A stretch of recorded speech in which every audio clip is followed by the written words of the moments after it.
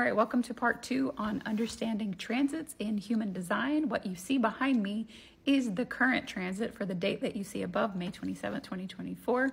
And so this is showing all of us the collective energy that we're all experiencing right now. And this chart is based on these placements here. These placements represent a map of the sky for the date you see above. So as you can see right here, the collective has an entire channel transiting, which isn't always the case. And when there is an entire channel transiting, meaning there are two activations that reach the harmonic gate, okay, so you see gate 16 and gate 48, you'll find both of these in that column. 16 in the sun, 48's in the south node.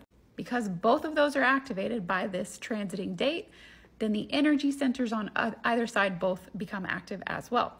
So whether this is defined in your chart or not, as a collective, we are all experiencing this energy around following our intuition and taking action from it. And this specific channel teaches us how to take our natural gifts and apply them with determination. So understanding the collective transit does give you a lot of information about what might be happening for you and everyone right now.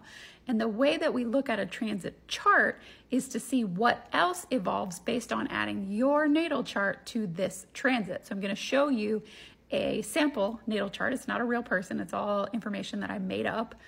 And I'm going to show you one of the activations that occurs for this specific individual and what it means for them.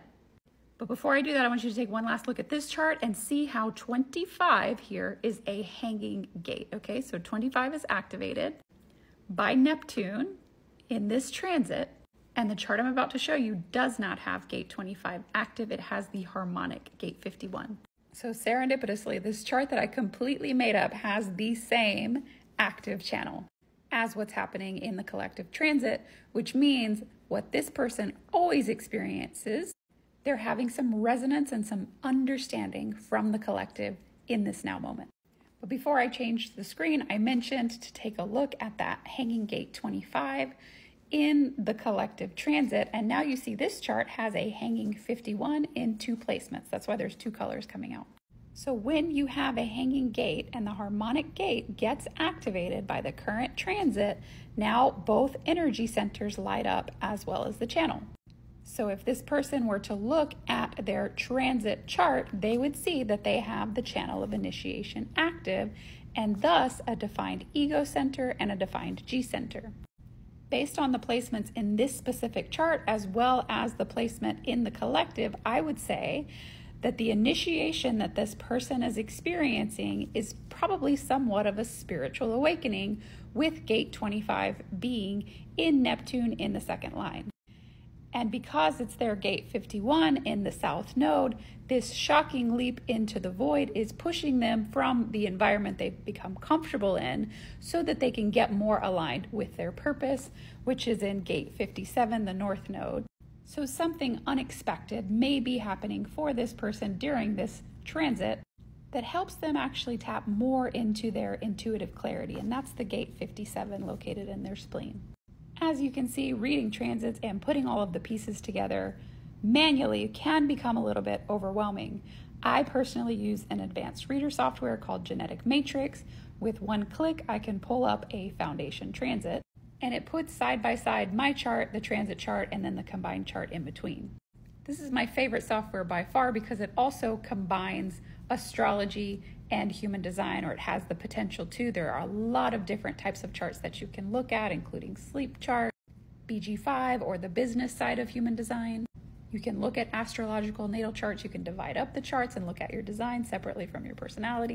It's a whole new rabbit hole. So if you're interested in trying out that software, I'm pretty sure I have a code. I don't know, but if I don't, I'll get you one. But in the meantime, as I say, please take advantage of all of the free resources that you can before you go investing, because there is so much to learn in the human design world. Reminder, this is thefeelgoodexpert.com. Every day the transit is current and up to date on the main landing page of my website. And then when you type in your info, you'll be able to see your natal chart. The second thing I wanted to mention about transiting energy is that people can transit in and out of your life and create impacts as well. This chart's a little bit easier to look up on my website. It's cut off here, but right at the top of this chart, you would see a little button that says relationship chart.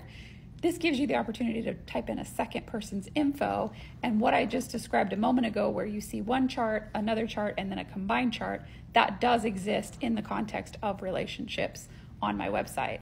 And so very similar concept. You would see where there are harmonic gates, where there are new activations, where there are new potentials, where you would experience chemistry in that relationship, companionship, dominance, compromise. It shows it all in that relationship chart. So that is another way to understand and measure transiting energy.